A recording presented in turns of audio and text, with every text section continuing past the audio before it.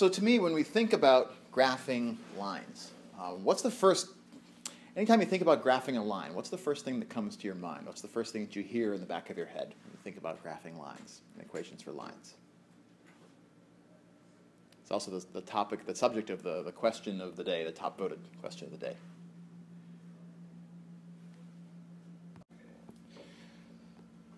So the first thing we think about, because we've already thought about this in Chapter 7, is we think about points.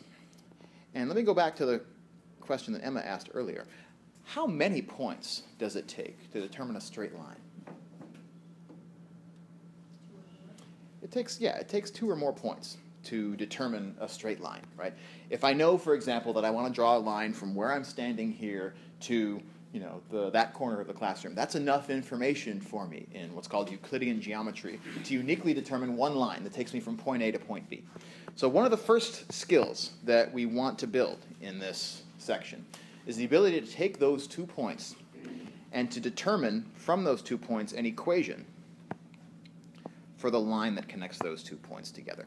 So this is probably the universal skill in this entire section, is to take those 2 points and determine an equation. So now is when I get to ask the question, what kind of equation do you typically think of when trying to determine an equation for a line? What is the prototype, the template that every algebra class drills into your head for a line? Y equals mx plus b, exactly. You can get a lot of mileage out of that form of equation, y equals mx plus b. And we, of course, today get to talk about how to use that equation. But remembering that this is the kind of equation that can describe for us an equation for a line is half the battle. We know that this is the kind of equation that we're working towards at the end of the day. Now, this equation has a particular form when what we're trying to do in order to use this equation is we're trying to find the values of this mysterious m and this mysterious b. If we can figure out what m and b are, then all we have to do is just put the players in their places, and we have an equation for this line. So tell me about this m and this b. First of all, about the b. What is b? What does b represent in this equation? So b stands for the y-intercept. And so that's an important piece of information to know about a line, is its y-intercept. So I'm going to put that in its own little call out over here. Y-intercept is one piece of information that we might need to know about a line. It's often called b, and if we can find b, then we know what to put in that spot in this equation. So y-intercept it goes by the name b. So that's for that part. That's the b. What's the m stand for in this equation? It's here? The slope. M stands for slope, which is probably the most important new concept in this whole conversation. So it's deserving also of its own separate box over here. So the slope is what we'll call m. And if I happen to have the slope and the intercept of a line that I'm trying to define an equation for, that's enough information for me then to determine this equation for the line. And for that reason, this form of an equation for a line is often called the slope-intercept equation for that line. The fact that I put a little y up here also reminds us that the intercept that this is talking about is the y-intercept. It's the place where this graph intersects the y-axis. So far we have 2 skills listed up here. The first is the overall skill, the most important one that we want to come away from today with, which is how do we determine an equation for a line if we know 2 points that lie along that line. This is the most important skill to be able to do. And we know that this equation requires us to find 2 pieces of information. It requires us to find the slope of that line, and it requires us to find the y-intercept of that line. Because as soon as we have the slope and we have the y-intercept, then we know what to do with them. We just place them into this template. And so, of course, what we really need to figure out how to do is how to take these side steps. Specifically, how, given 2 points, to determine the slope of the line that connects those 2 points. So we've got to figure that out.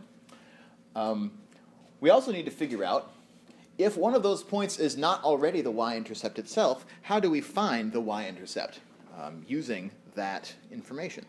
So I'm going to add that in here as another line. Kind of trying to diagram out everything that we need to do today. So rather than try to make this one leap all in one big step, instead, typically what happens is something that looks more like this. We have 2 points. Ultimately, we want to find an equation for the line that joins those 2 points. So the first thing we do is use those 2 points to find a slope. And then once we know the slope, we'll use that slope to find the y-intercept.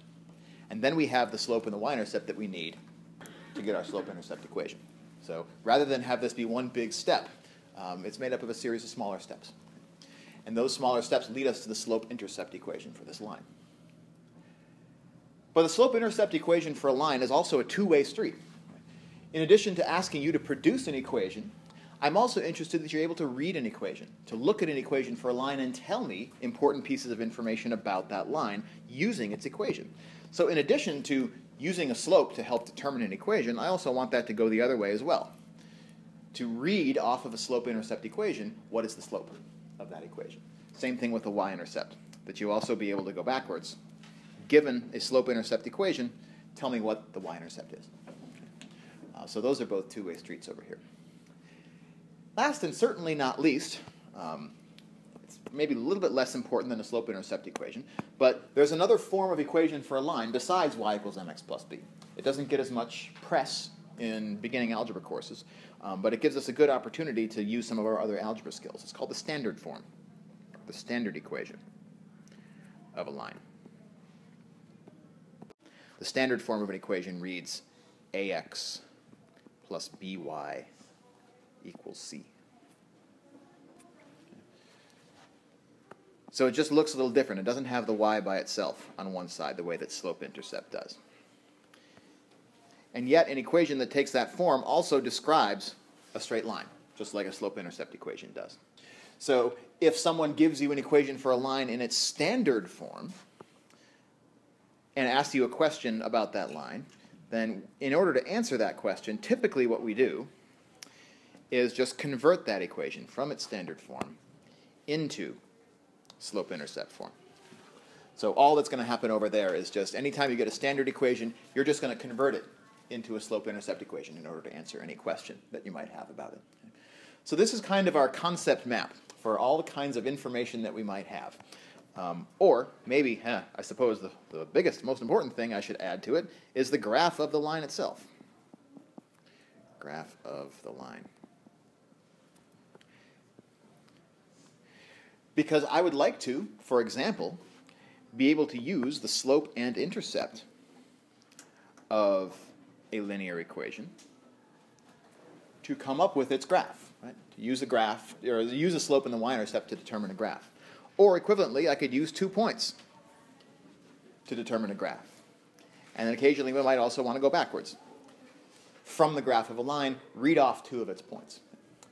Because ultimately, again, the most important set of skills in this section, the one that's going to cover all of your bases, are the skills to, first of all, go from 2 given points to a slope-intercept equation for the line that joins those 2 points. And then conversely, also to go in between an equation for a line and the graph of that line. So those are going to be our 2 main objectives for today.